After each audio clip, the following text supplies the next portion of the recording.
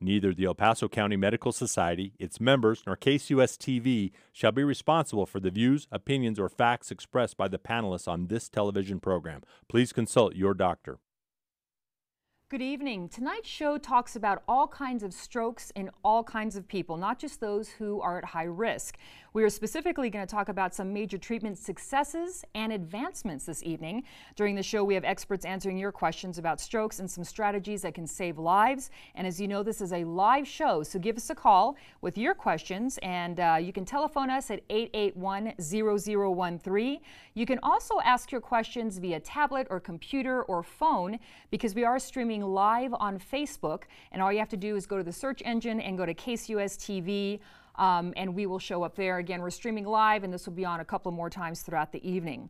This evening's program is underwritten by University Medical Center, and we also want to thank the Texas Tech Paul L. Foster School of Medicine for providing the medical students to man our phones. With us this evening, we have two fourth-year medical students, one that has already started her fourth year and one that's starting their fourth year in July. So that's a pretty big deal. We have Janice Maliaco with us, and we also have Teresa Smith. So thank you so much for taking some time out and being here this evening. And these are the young ladies who are going to be answering the telephones and taking down your questions and bringing them here to the doctors.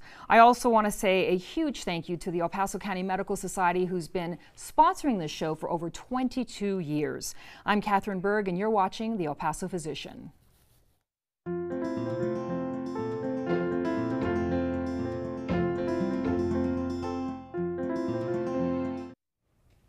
Thanks again for joining us this evening. We're going to talk all about strokes, but the cool thing is we're talking about successes and advancements. So all the stuff that's happening now and what's happening in the near future when it comes to treating strokes. We've got three doctors with really, really big titles, and I love this because it really kind of defines who you are. I like that a lot. We have Dr. Salvador Cruz Flores, and he goes by Dr. Salvador Cruz, and he also has a master's in public health as well. He's Chief of Neurology and Director of Neurosciences Intensive Care Unit at the University Medical Center, and he's also Professor and Chair of Neurology at Texas Tech.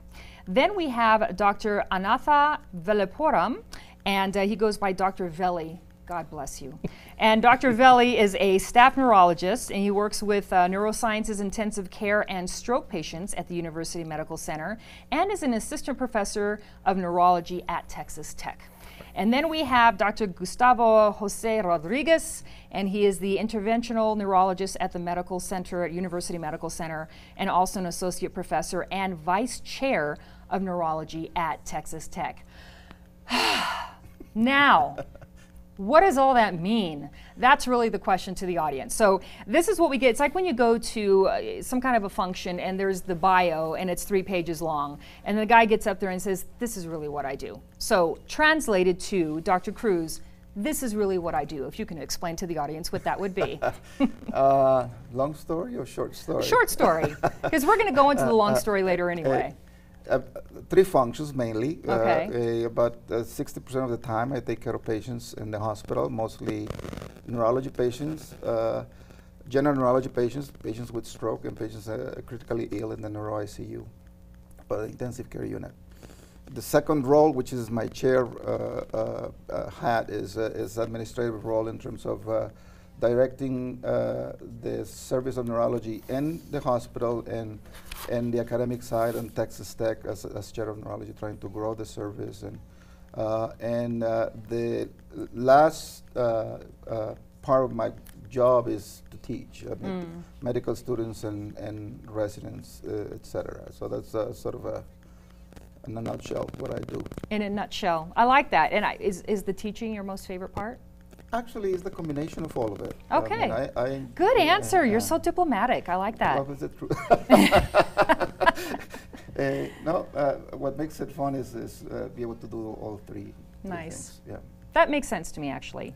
Dr. Veli, how about you? You're the one on the show that has never been here before. Yes. And I want you to look at his teeth and his eyes, because he was asking about this. I know you at home can't see it, but there is this light that's shining in his eyes, and he's like, is that light just for me? I'm like, oh yeah, it's just for you, buddy. But it's to fill in all those nice little spaces inside the face. But Dr. Veli, what do you do all day, every day? So I'm a neurologist, and by training I subspecialize in neurocritical care. I'm a neurointensivist. So I take care of critically ill neurology patients admitted in the ICU. Okay. I'm at the same time I'm an assistant professor at Texas Tech, so I teach residents, I teach medical students. At the same time, because it's a teaching institution, I teach the nurses or nurse practitioners, and at the same time we teach the patients too and their families. I love that you said that. You teach the patients and their families, and we all need a little bit more of that. So thank you for including that. I appreciate that. Dr. Rodriguez, you're the intervention guy. So how would you explain that to everybody at home? Well, it's pretty much these procedures that are intended to help patients with stroke, either hemorrhagic stroke or ischemic stroke. I'm sure we'll talk about those later. We're pretty much the plumbers of the brain. If there's a pipe that needs to be occluded, we go there, and if there's a blockage in an artery in the brain, we go there and we try to open it up. Different ways, different methods. I do teaching as well, in research. That's my academic part of my profession. And I like education as well. Nurses, students, physicians, that's pretty much. And that's what's so nice, because we have different sponsors or different underwriters for the program throughout the years. And I'd like to focus a little bit on UMC, because all three of you also, within what you do every day, you have a teaching role. And Dr. Cruz, I'd like for you just to kind of take that away for a moment, because that's such a unique way to practice, because not everybody gets to do that. Not every doctor gets to do that. In fact, very few get to do that. So maybe talk a little bit about UMC's role in the area of practicing, but also teaching. Well, University Medical Center, it has a specific a place, if you will, and relationship with Texas Tech. Is the main site for training and education for medical students and for residents doing subspecialty. And so it is a center where most patients are going to be treated and be seen by large teams of people. Any specialty, internal medicine, surgery, whichever the specialty it is, the patient is going to get seen by 5 or 6 people in a team. The team is usually composed by anywhere between 2 and 5 medical students, and then you may have 2 or 3 residents, and then you have the attending physicians that direct care. And so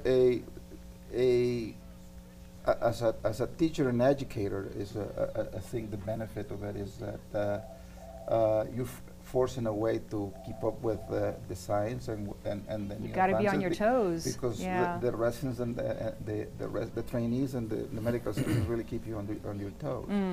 Although, I mean, with the years and after being, having done this for the better part of almost 30 years, you start learning to say when you don't know. And so the beauty is that you learn to say, I don't know, let's go and look it up, all of us. Figure it out. Yeah, nice. So it's, that's sort of, but I mean, teaching goes on every day with every patient as we walk around through the rooms. And human beings can learn a lot from that. I don't know, let's go figure it out, instead of just making something up. I love that. Well, the word doctor comes from and means teacher, actually. Yes. I did not know that. The things that I learn. Doctor means teacher. So, Teacher Veli, if you could describe, and I know this seems very basic as a question, but what is happening when somebody has a stroke? And I know there's different types of strokes. Yes. So I guess as basic as you can say that, and then we will go into the 2 different types, the main 2 different types of strokes, and then going forward from there.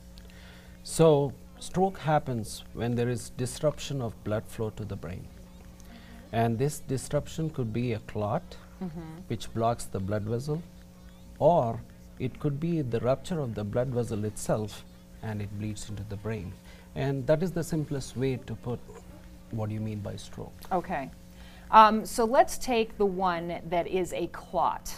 And now, and I know, Dr. Rodriguez, we're going to kind of bounce back and forth, but so let's take, and that would be an ischemic stroke? Go ahead, sorry. If there is a stroke which is caused by a clot blocking the artery, we term it as ischemic stroke. If there is a rupture of blood vessel, then we call it as a hemorrhagic stroke. Okay. And Dr. Rodriguez, as the intervention doc, there's a point, and again, this is kind of in the very beginning. Something is happening to mom. she's slurring speech, there's something off, we're calling the ambulance. So how does one diagnose what is happening to mom? She's in the ambulance, we're going to the hospital. What are you looking for in figuring out what type of a stroke, if it, number one, if it's a stroke, type of stroke, etc. Right, so there are symptoms, signs and symptoms that are classic or typical of stroke, like a slurred speech or usually lack of proper motor strength in one side of the body. Those are the classic, or lack of sensation on one part of the body. And that points to a stroke. That tells you that, especially if it happens suddenly, all of a sudden, that tells you it's vascular and it's happening in the brain. Then, unfortunately, clinically, you cannot tell the difference between the two. So you need to take that patient to a place where there is imaging, neuroimaging. In some cities, there are ambulances that carry a CT, and they can picture the brain and tell the difference whether we're dealing with a hemorrhagic or ischemic stroke. But in most places... And there's an image machine in the ambulance itself? There is, yeah. Goodness, okay. But most places, you have to take the patient to a hospital that has that capability, and imaging is done, and then you can tell what's going on. Okay. So on that point, Dr. Cruz, let's talk about the imaging. Is the imaging a CAT scan? Is it an MRI? Does it differ? They differ. Both have their usefulness. The importance of recognizing or identifying with ischemic or hemorrhagic stroke is that the treatment is different. Okay. Whatever we do for the ischemic stroke can actually harm the hemorrhagic stroke and the other way around.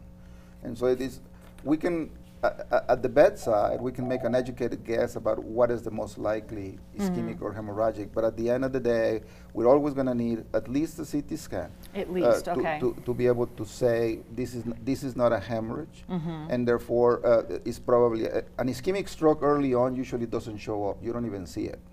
But if a person is having symptoms of a stroke, let's say, right, weakness in one side with impairments of speech, you do a scan and the scan looks normal, or you don't see anything, that is a sign that tells you this is probably an ischemic stroke because it happened within the past hour or 2 hours, whatever. Okay. The ischemic changes in the brain don't show up for a few hours.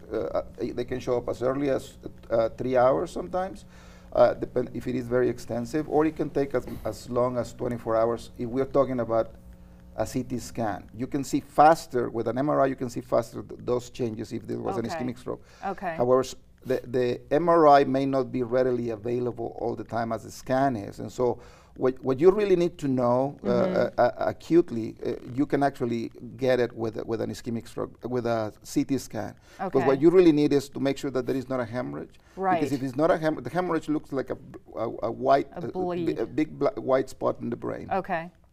If there is no hemorrhage in the scan, then you can assume that it's an ischemic stroke. There is another procedure that goes with the CT scan, plain CT scan, which is giving the person a contrast or dye through the vein. That the scan is also capable, with the dye in the vein, to actually image the blood vessels. We can actually see the blood vessels in the neck and in the head. And so if this was an ischemic stroke and the person has a large blood vessel that is occluded, on the one hand, the scan tells us whether it's a hemorrhage or not. If it is not, and we don't see changes, then what we call the CTA or CT angiography, which is the dye that let us look at the blood vessels, we can identify where the occlusion is. Okay. And then, depending on where in time the person is, then one can decide what type of treatment is the patient best suited for. Either what we call thrombolysis intravenously, which is I'm just going to give you the analogy, like Drano,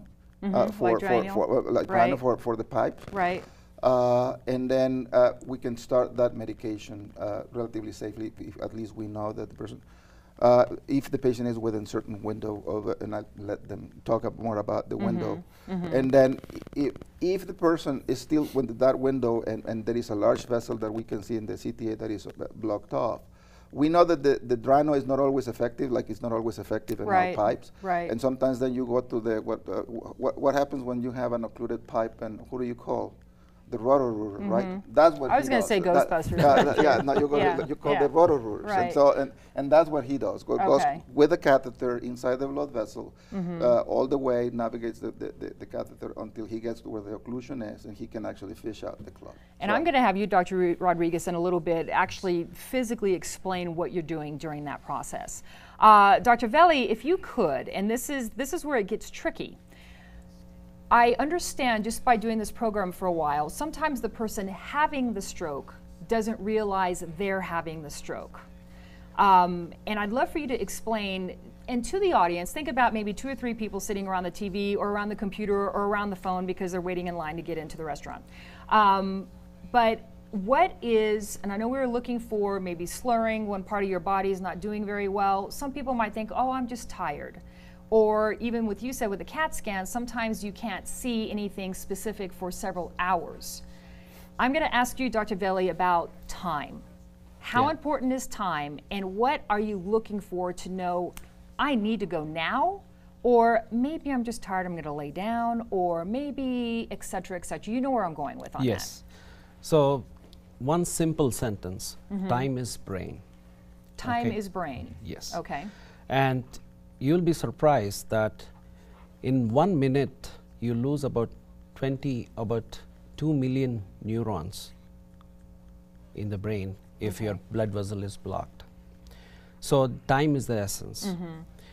The sooner you get to the hospital, you get the clot busting medication, the chances of you getting better is more. So if you are delaying by 30 minutes, you will lose about 10% of the chance of having a functional independence. So About 30 minutes. About it could 30 happen in minutes. just about 30 minutes. Okay. So that is very important. So sometimes people may think like, oh, my hand is heavy, probably I lifted something. I mean, they may just sit for a day and they come back because it's not getting better. Right. And sometimes people even don't know. I mean, yesterday I saw a patient, I mean, he didn't know that he was wasn't unable to see his right side of the vision because our brain centers are wired in a way that our eye is actually, the vision is controlled by both sides. So he was unaware that he couldn't see on the right side. He kept bumping into things and he came into the hospital because he had headache. So the patient couldn't get over the headache, and when we scanned him, he had stroke. And even And it was an ischemic stroke, so it was a Yes. clot in his situation? Okay. Yes. So Okay. the thing is that can happen even with hemorrhage too. I mean, our brain is mapped in a way that certain functions are carried out by certain parts of the brain. So sometimes people may have problems getting words out. And for example, if it's a lawyer who cannot just but he could function, he can Right. move, there is no weakness, in the legs, he can walk properly. But the only thing is that he is unable to get the words. He knows in his brain, but he couldn't articulate. That itself is like a disabling thing for him. He can lose his job, and that could be a stress on the family. Right. So if there is a doubt, that's what I tell, don't think about it. Just come to the hospital, Right. get checked out. Agreed. Nicely said. Dr. Rodriguez, I'm going to focus on ischemic for just a little while, and then I really want to focus on the brain bleed, as people call it as well. So you as the interventionalist, so you now have somebody that's coming into the hospital, and we know that it's an ischemic stroke. There's a clot.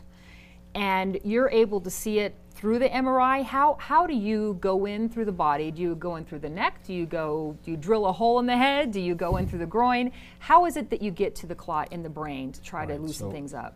Often, like Dr. Cruz Flores was saying before, often we get a CTA, and that paints the arteries in the neck and the brain, and that gives us an idea where the problem is. So we know, we go right there.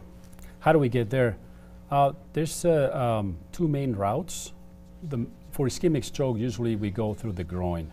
These Okay. are pipes, the femoral artery, and it's a highway system. So we navigate up to the neck with a main catheter, we call it, and then we go with a microcatheter farther into the brain. We do sometimes go through the wrist as well. It's a little bit smaller artery pipe, but smaller clots we can successfully treat through the wrist. Okay. As well. So mainly through the arteries. And the direction of the highway system, are you using some kind of mechanism to watch that, or do you just know when you get to the clot? I mean, for example, are you on an MRI system the entire time, or how do you see where you're going? So, a very good question. So basically, we have an X-ray machine, and we use contrast, the same contrast that is used for the CTA. And we go and we paint the arteries and memorize the map, and we navigate with the help of the X-ray machine. The wires that we use, the catheters, are radiopaque, so we can see them, and we use 2 cameras also because of the disposition of the anatomy of the brain. We have to make sure that we don't go into the wrong place. Right. And that's how we navigate carefully. Okay, I love that. Yeah. I like how you added carefully. So once you're there, you're now at the clot. Right. How are you breaking up this clot? Is there some kind of a chemical that's being dispersed from the wire? Are you trying to manually break it up? How, and again carefully, big or small, and maybe think of a case study that you've worked on recently and how that works. And on that question too, does a clot ever break away from you before you're able to declot it? That's probably the wrong way of asking it, but does that make sense? Yeah, sometimes we see the clot on the CTA, and they get, for example, the clot busting medication intravenously. And when we go there, the clot is not there. It has already dissolved. But most of the times what we do is we put a stent. It's a stent retriever. And basically what it is a mesh of metal that traps the clot. And then we arrest the flow, the antegrade flow, because the flow is continuously pushing the clot towards the brain, and we pull back the stent retriever, grabbing the clot. There are other techniques like aspiration devices. So basically we have large bore catheters that kiss the clot, and we connect those to a pump machine that do a vacuum, a negative pressure, and they suck the clot and we take it out. Sometimes we use clot busting medications, but locally, when it's a smaller clot, usually. But locally at the end of right the stent? there Okay. where the clot is. Very nice. I know this is really small, but, and if this doesn't work, it doesn't work. This is totally one of those things that acknowledge the obvious type of thing. I'm just going to put this up. It's a picture of the stent. So if we are able to see it, and we may not, but I'll kind of describe it. It is a metal mesh, and the clot that has been retrieved, so this is a real clot. Oh, good job, good job. So this is a real clot that has been taken out of a brain of a stroke. So you can kind of see, I mean, it looks mucousy to us, but it's enough to where other blood cannot pass through. So the procedure that you're talking about, this is what is at the end. Yep. So when you're retrieving this back through the highway system, if you will, through the groin, is there a way just to pinch it and keep it out? And is there a way to see that you've gotten the entire clot? Yes. If that's So basically, we take pictures. We take pictures when we place the stent retriever, and we make sure that we're grabbing the clot, and then we wait a little bit, usually, and it creates a bound, the clot with the stent retriever, and it theoretically facilitates the retrieval. Once we retrieve the devices, we take it out of the body. We check to see if we got the clot. And finally, we do a final run. So we check the blood vessels in the brain to make sure that we have recanalized the blood vessels, that the blood vessels are open again. And that's where you see the colors all going where they're supposed to be at the nice time. Excellent. Dr. Cruz, I love that Dr. Cruz is looking for pictures on his phone. If you were 12, I'd be mad at you right now. I'm like, dude, get off your phone. No, but I love it. No, I like it. I like it. Let me see what I can find. So Dr. Velli then, I'm going to skip you for a second because you're looking for stuff. I like it. Let's talk about a hemorrhagic stroke. I always have a hard time saying that. So let's talk about a brain bleed, something in the brain.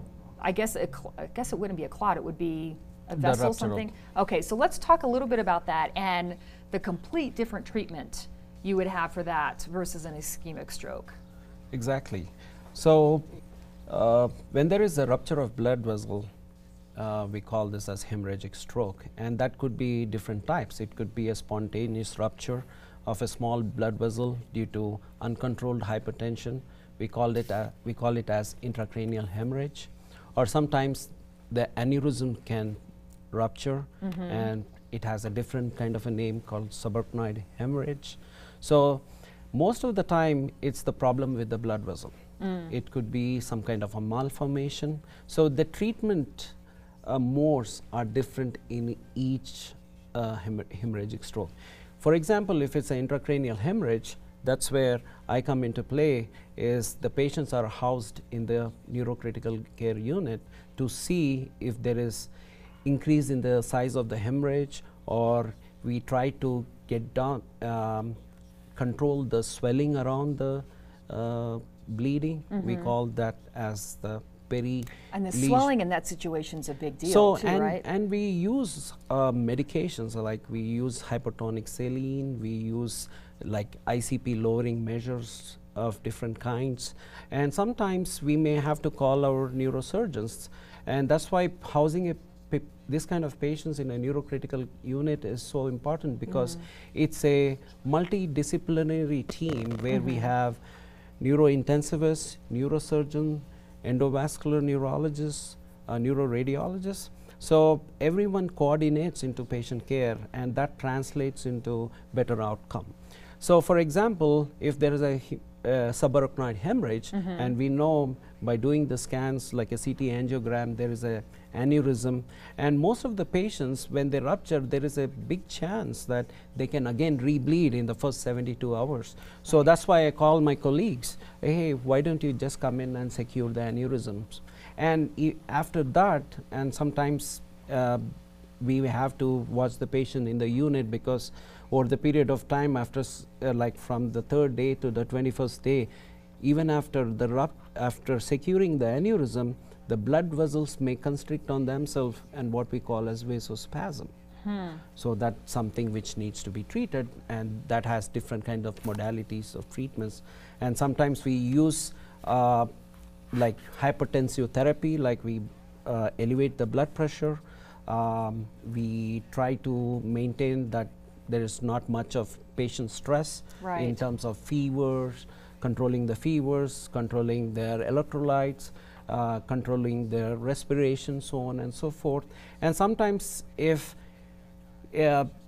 things can go to that extent that whatever we do, medical therapy does not help, then we call our endovascular neurologist so that they can go into the vessel again. Wherever there is a narrowing of the blood vessel, they can trickle some medication, what we call IA verapamil therapy, so that can help to dilate the vessel. I see. So it's like a constant. We need to keep a watch on a patient every hour. That's why our nurses are subspecialty trained in neuro, so that they can watch what are the signs. So it's more of a multidisciplinary approach that we do in neurocritical unit for this kind of patients. And that's why it's so nice. And I know, just going back to the beginning of the program when we had everybody give their titles and what you do, it's a real great team effort. We have quite a few questions here from the audience. This one is a Facebook Live question, and I'm going to ask Dr. Cruz, but it's going directly with what Dr. Velli was talking about.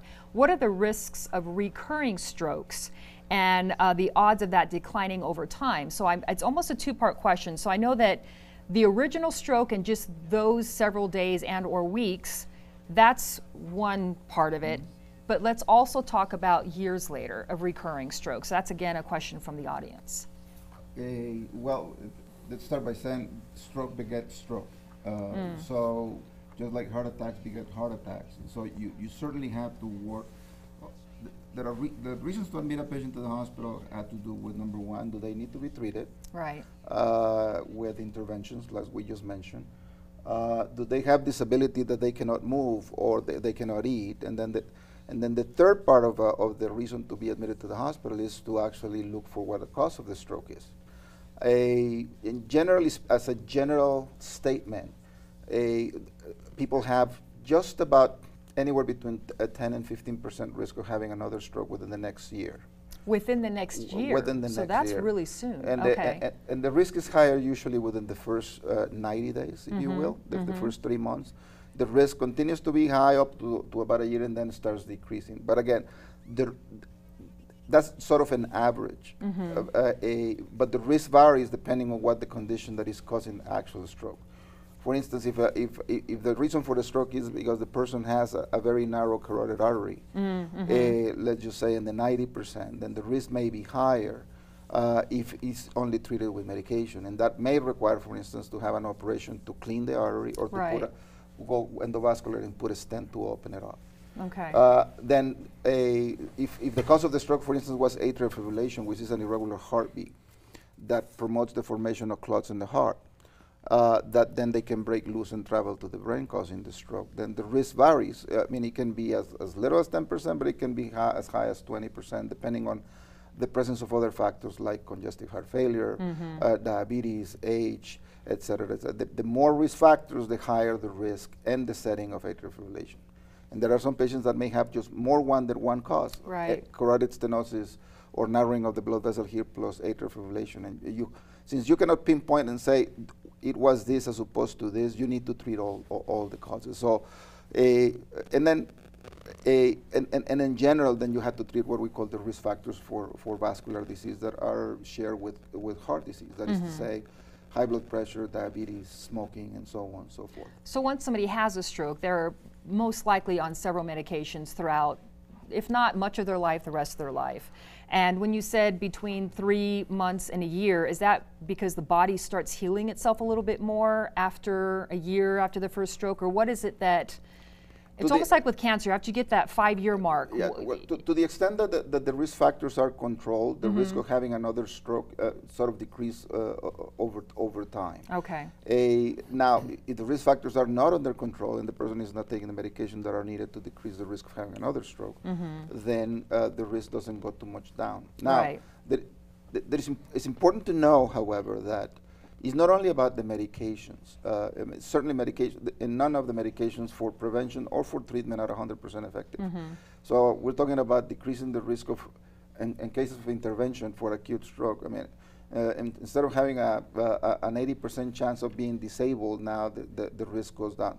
The chances to be disabled is maybe 30%. I mean, it's not that the ability of the treatment brings the risk down to zero. Same for prevention. Right.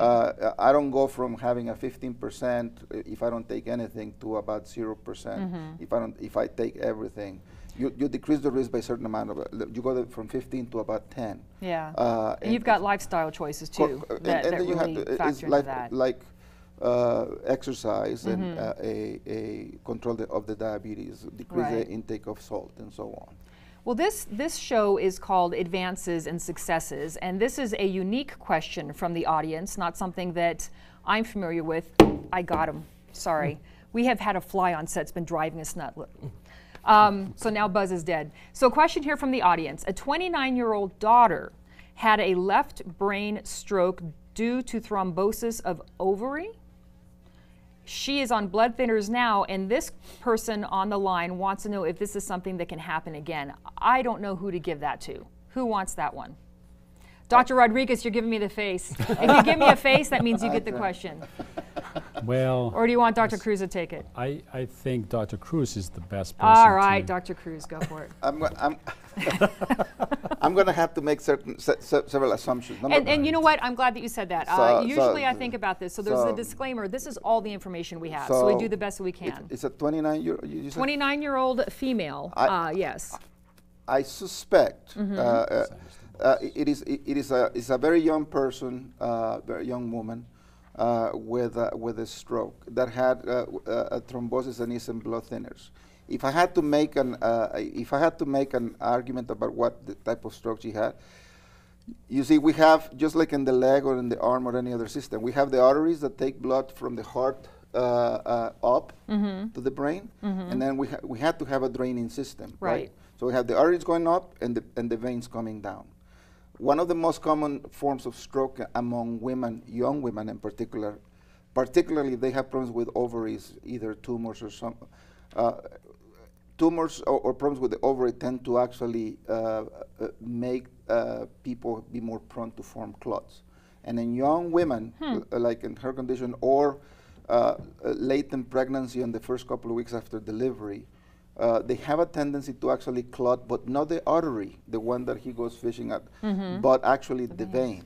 Okay. And so I suspect that if this young lady had a vein thrombosis in the brain, that's the reason to actually give her a blood thinner. Okay. And the blood thinner, probably she's going to have to take it usually for anywhere between 3 to 6 months. And after that, she can probably come off it. Usually, again, with this little information, I can say it's 3 to 6 months, and then probably have a scan, like an MRI, repeated, and see if the vein is open. Okay.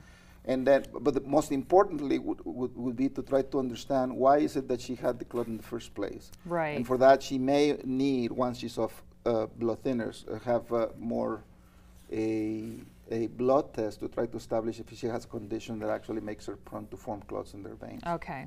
And clots, and that's something too, because that can get to the heart, stroke. So I have here, I'm trying to organize these questions here from the audience. I have a couple here actually that are related to PTSD, and that's not something that I would think about prior to the show starting. So is that more common, folks that are diagnosed with PTSD? So I'm going to read both of these questions. Why does the brain shut down in PTSD and multitasking become difficult? Is this a function of arteries in any way?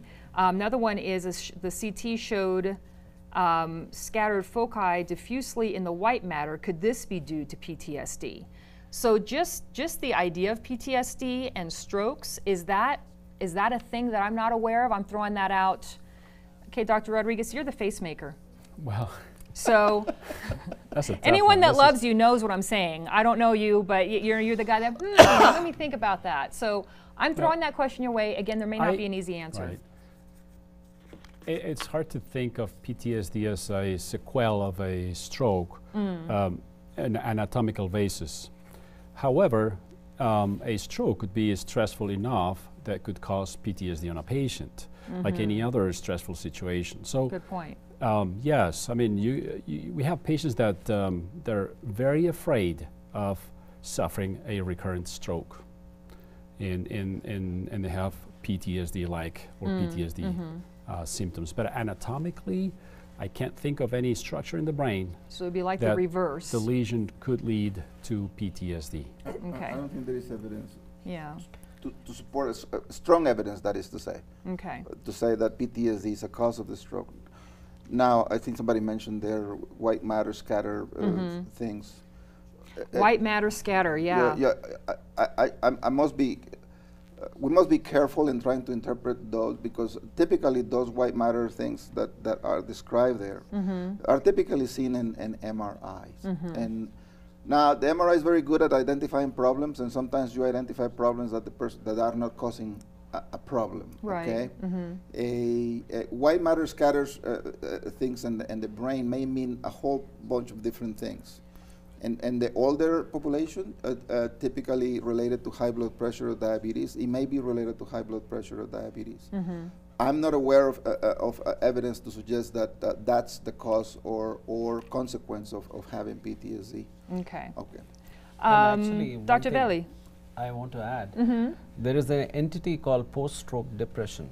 We generally see in our patients who have disabling strokes, they do go into depression. And that makes sense. And that actually needs to be treated. Sometimes you need behavioral therapies, or sometimes even you need medication for it. Okay. So because post-stroke depression is an important thing, because for a patient after stroke to get better, he needs good rehab. That means he needs to have a good willpower. If he is depressed, he may not involve himself into the rehab. Rehab is just like hitting the gym. So in case if the patient has that kind of symptoms, probably it should be detected first, early, and it should be properly managed. Well, I have a question here, but you hit on something beautiful.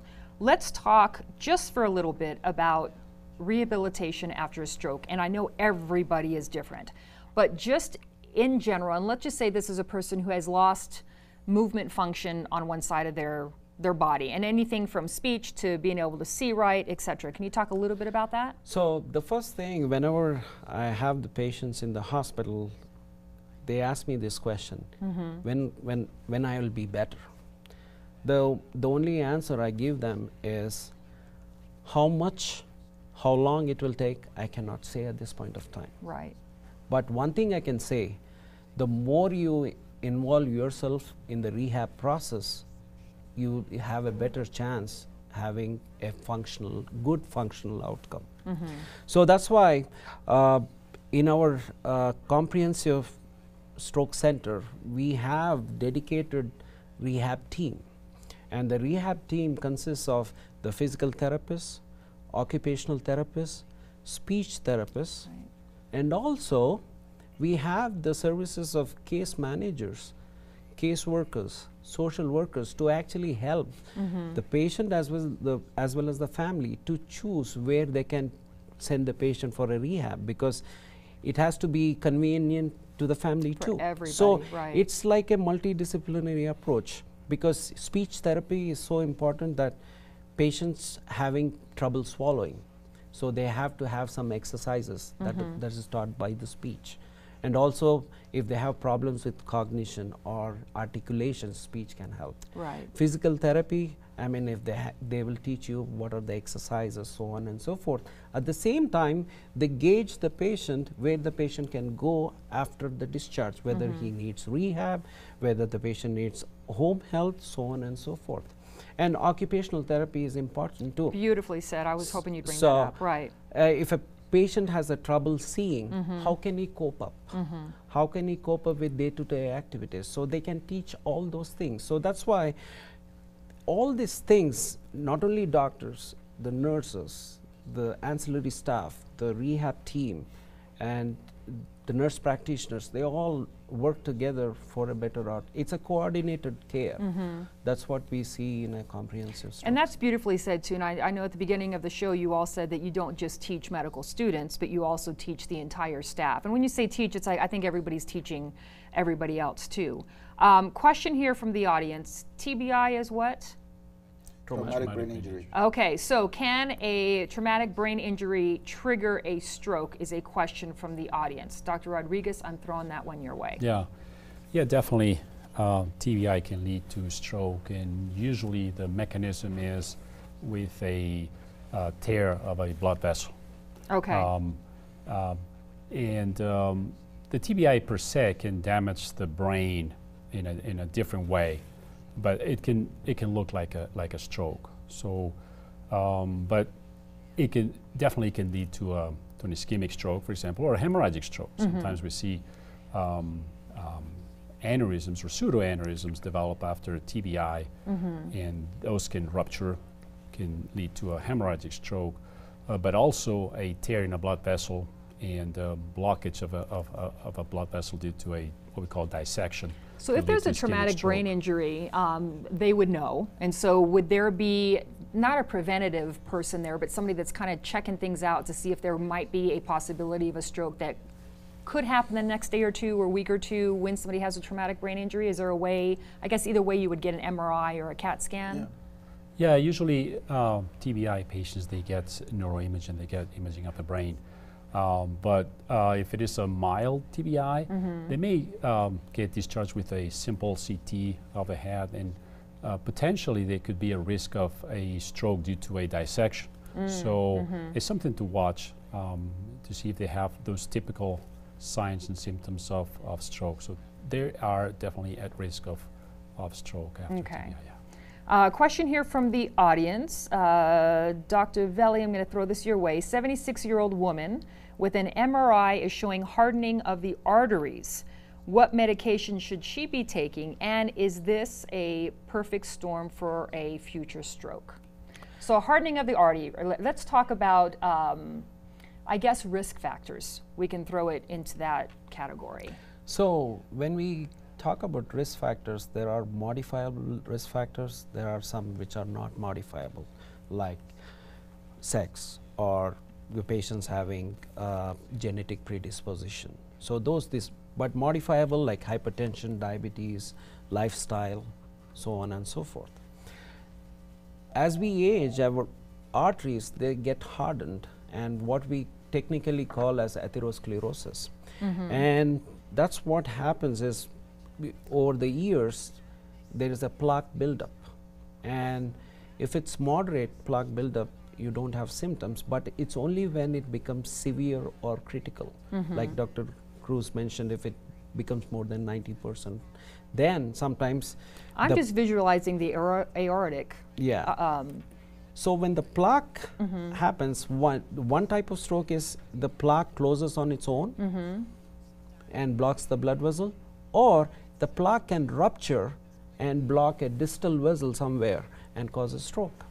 And that's a good question, like what is the medication she can use?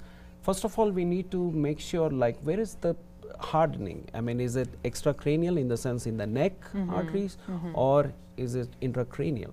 So the modes of treatment is different. Okay, you may have to use a single agent, or sometimes you need to use a double agent, or based on the degree of stenosis or based on the degree of the constricted vessel, then we have to choose for interventional procedures. Right. So it's a very broad question, but ultimately it's from subject to subject, it's different. That makes sense. We are kind of at the 12-minute mark right now, so I'm going to stop questions from the audience and from my paper. And Dr. Cruz, because I do still have a lot of, I know that you all have a stroke monitoring unit. I know there's a lot of stuff that we haven't gotten to, and that is the beauty and the curse of this show. There's so much that we can talk about. You can have like 18 hours of this. But what is it that we haven't talked about yet this evening that you'd really like to get across to the audience? Well, the collaboration between Texas Tech, the neurology, and University Medical Center led to the creation, if you will, of the Comprehensive Stroke Center. Comprehensive Stroke Center is a designation, and there are several entities that actually give the designation. Right. One is the Joint Commission, which is the most stringent. Just to give an example, the DNB doesn't necessarily require to have a neuro ICU or somebody sitting in the ICU 24/7. The Joint Commission requires that there is a neurologist or a neurointensivist 24/7 available. And so what is it that this collaboration between these two entities, the Tech and UMC, brought about is the formation of a comprehensive stroke center that has the medical staff, has trainees and provides education. The Joint Commission requires also the presence of research that is provided by some of what we do there. And then the facilities that are provided. We have the neurointensive care unit, and more recently, there's a 10-bed unit that is actually covered by one of us 24/7 with the help of nurse practitioners and and trainees, residents. And then we have another 9 beds that are the stroke monitoring unit, which is a stroke unit. A stroke unit is a place, a physical place, if you will, but it's more than that. Is the multidisciplinary team that Dr. Belli was mentioning that creates the environment and the team that actually takes care of those patients.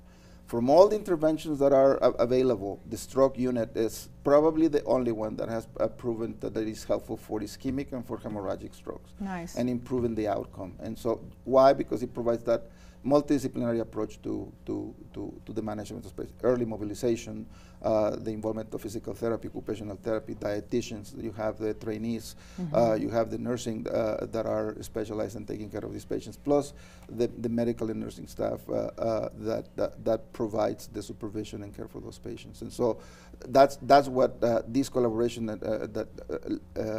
has led to, and that's what UMC right now provides to people. And that's beautiful too. And I always think too, and I'm just the normal Joe that watches medical shows all the time, and there's medical students, and there's always that brilliant one say, oh, I just read about this yesterday and this here. So I love the idea of the teaming effect of that. So I'm so happy that you explained all that. Dr. Belli, is there anything that you'd like to get across? Or it could be something that we touched base on earlier that we haven't explained fully. Whatever it is that you'd like to throw out there. The first thing is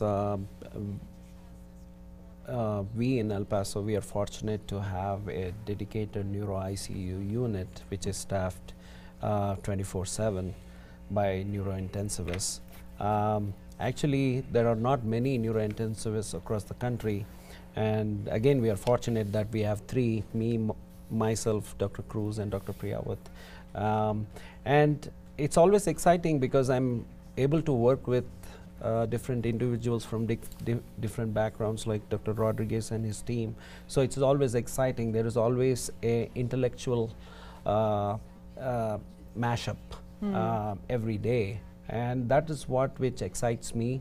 And sometimes I don't know. I go to his room and ask, like, hey, I have this case, what do you think? Like, what should I do? I mean, as you know, experience counts. So I go up to them and ask, and we do research. I mean, that's something that I really like, and being in a teaching institute in collaboration with UMC and Texas Tech. And those are very good because in the sense like you are up to date. I mean, that actually translates into better patient outcomes. Absolutely. And you'll be a better teacher. So, I mean, every day I come in, there is something to do. So that's what excites me in this field. And there's always something new. Again, when I saw the title of the show a while back, I saw advancements. So Dr. Rodriguez, I'd like you to talk about something that, again, something we haven't talked about or something you want to expand on, but then I want the two of you to think about what you see on the horizon. That's always a lovely way to end a show, if that makes sense. Dr. Rodriguez, how about you? Well, I like the fact that we've been extending the window to treat ischemic stroke. You know, we started Nicely with said. You were talking about time earlier. Right. Okay. We started with clot busting medication given intravenously, short window, 3. Then we extended that a little bit for a certain population, up to 4.5 hours. Then we demonstrated that within 6 hours, many patients improve if they're recanalized with interventions. But now we know that up to 24 hours, certain patients may benefit from recanalization therapies if they... After 24 hours. Yeah, if you were to say this 10 years ago, I'd be like, unthinkable, that's way right? too late. Yeah, that's good. So, you know, the science has advanced to be able to detect which patients may benefit from these recanalization therapies. So I think that's beautiful, and that's one of the most recent advances in stroke. Nice. I'm going to throw out a couple of places for you all to look up information, the audience. Again, if you want to watch this show again, there's 2 places you can do that. That's kcostv.org. Find programs, and you would find this program, the local programs on there. And you can also find it on the El Paso County Medical Society website, and that's epcms.com.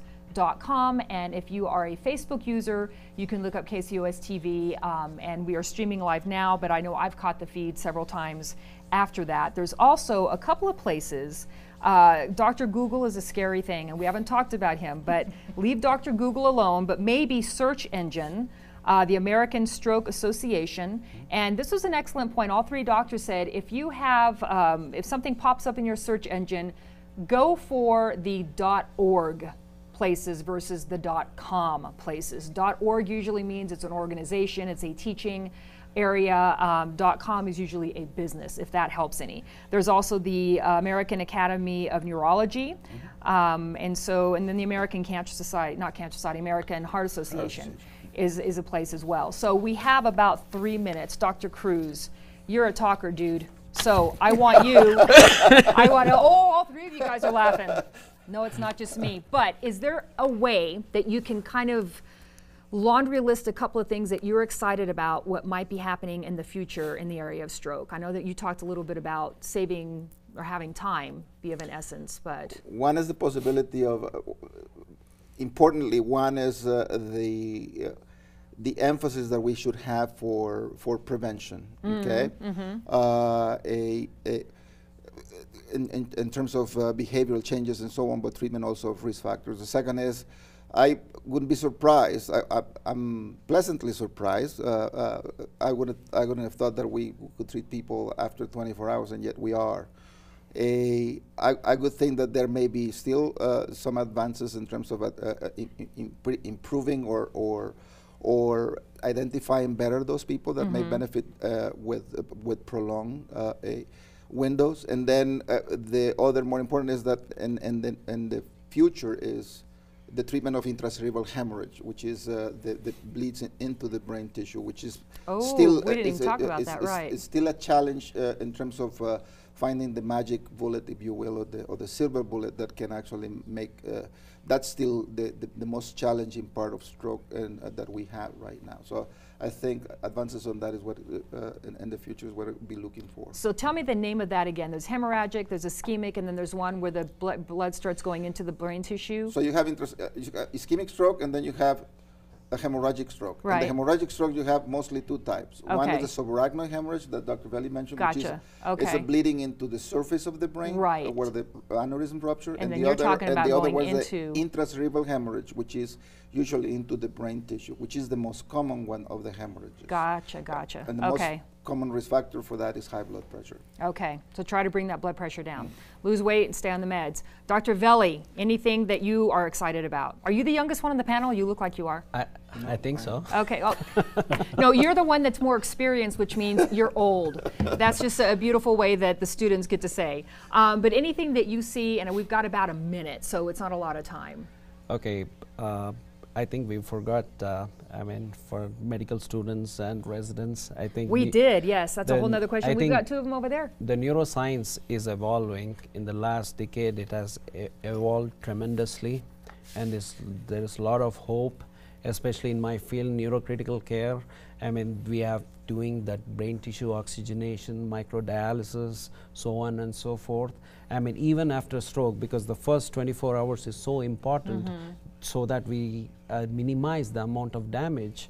And the studies have shown, and it's still going on, I think that will be the thing in future that will help. And that's beautiful. We have 2 4th years here, and Dr. Velli is doing the commercial of trying to get people to specialize in neurology. And you're right, for several years here in El Paso, I feel like there were very few neurologists around. So I love that. Again, you can watch the show again on kcostv.org or the El Paso County Medical Society. I want to say thank you so much to UMC for providing this program here. I'm Catherine Berg, and you're watching the El Paso Physician. Good night.